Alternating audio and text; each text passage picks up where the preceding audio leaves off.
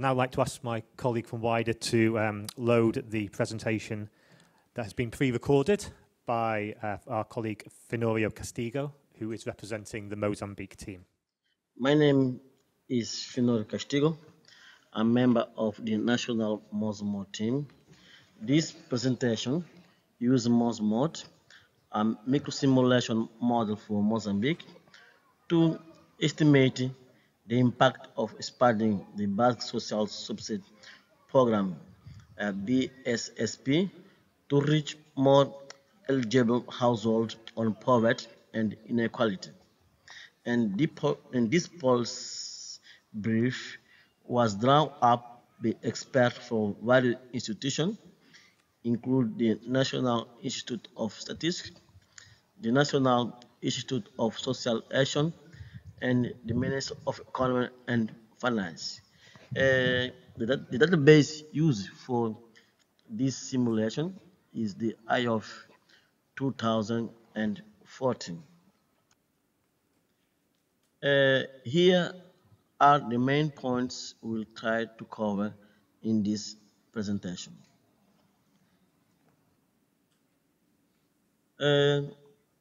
What do you want to do in this presentation or in this pulse brief, we work on that, is to reach 28% of the vulnerable population is a target set into government's 5-year programs, PKG, 2020 and 2044. So the BSSP covers 442,246.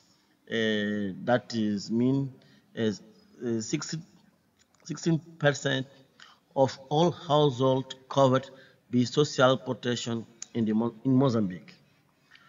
So BSSP and the Productive Social Action Program, PASP, and Direct Social Program, PASD.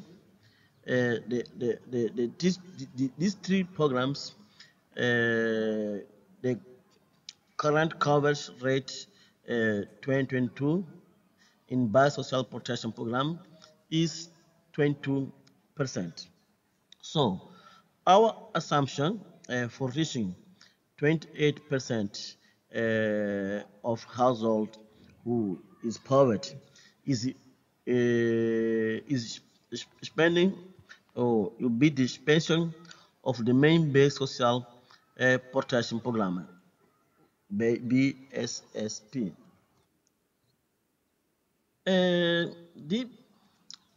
This program, BSSP, has been implemented in Mozambique since 1995.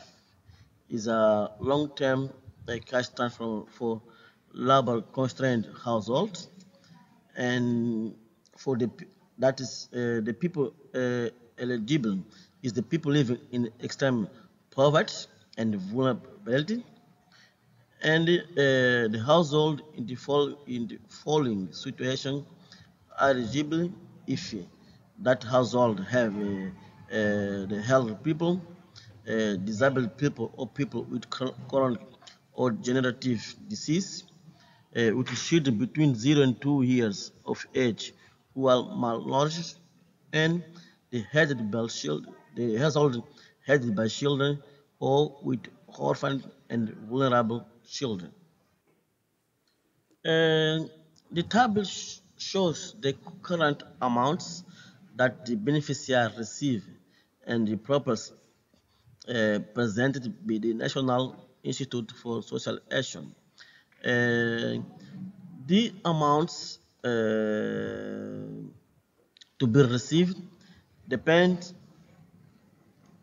on the number of female members in the household. Whereas a household with a single member receives 540 metcash, and if there are 5 members in the household, they currently receive 1,000 metcash, and that is the current amounts. And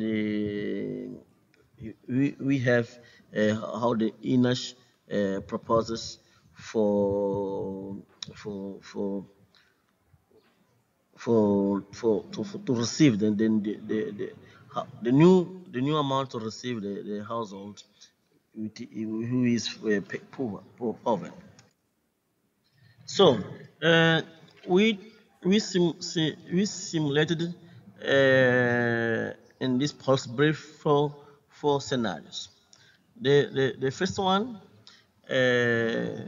to reaching 20% of household living below of the poverty line be expanding the SSP with the current amount of transfer. And in scenario 2, we try reaching 20% of household living below the poverty line be expanding the SSP with transfer amounts adjusted to UNU's proposal for the year 2022. To scenario 3, we tried reaching the 100% of eligible households, regardless of whether they are below the poverty line or not, by expanding the base SSP with equivalent transfer amounts. For scenario 4, we tried reaching the 100% of eligible households, regardless of whether they are below the poverty line or not, by expanding the base SSP with the transfer amounts adjusted to UNU's purpose for 2022. Our works, they give that results.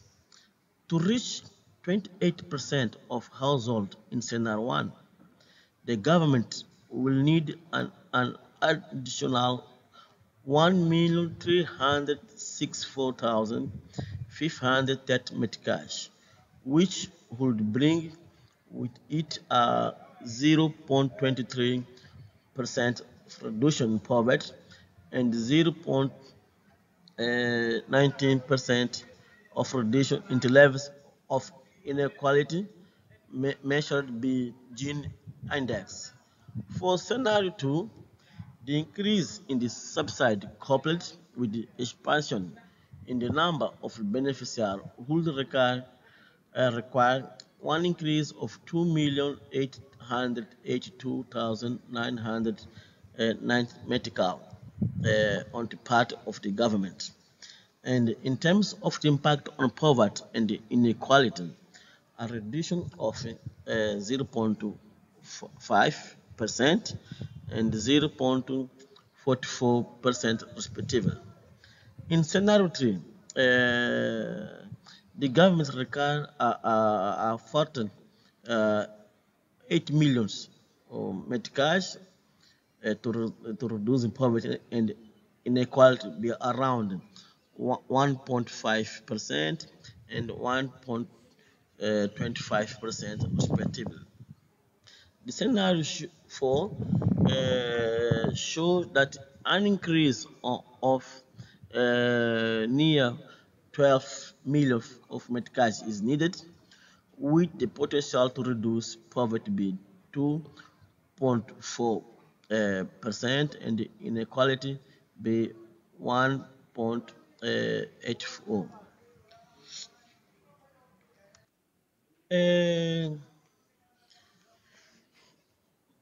The expansion of the program in different scenarios has an impact on the poorest and most vulnerable households, especially those located in the 20th and 40th percentiles in scenario 2.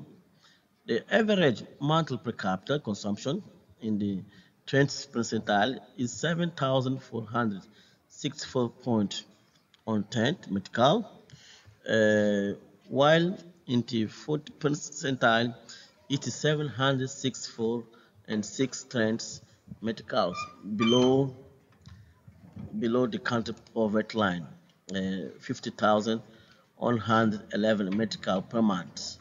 It should be noted that in scenario 4, there is a significant increase in the level of consumption of 8% and 40% respectively, 40 and 20 and 40 percentiles, demonstrating the favorability of implementing this scenario in terms of nominal impacts on the level of consumption, uh, uh, in terms of nominal impacts on the level of consumption of the most vulnerable households. Our finding, expanding the BSSP to cover the target of 28% of households below the poverty line by 2024, as defined in the package, has the potential to reduce the poverty rate by up to 0.5% in the simulated scenarios. Expanding the BSSP to cover all eligible households has a higher potential impact on poverty reduction, potentially reducing it by up to 2.4% in the simulated scenarios. So we conclude that an investment above current values and extending the coverage of the base BSSP drastically reduce poverty. So that's all I want to bring for today. So, muito obrigado. Thank you.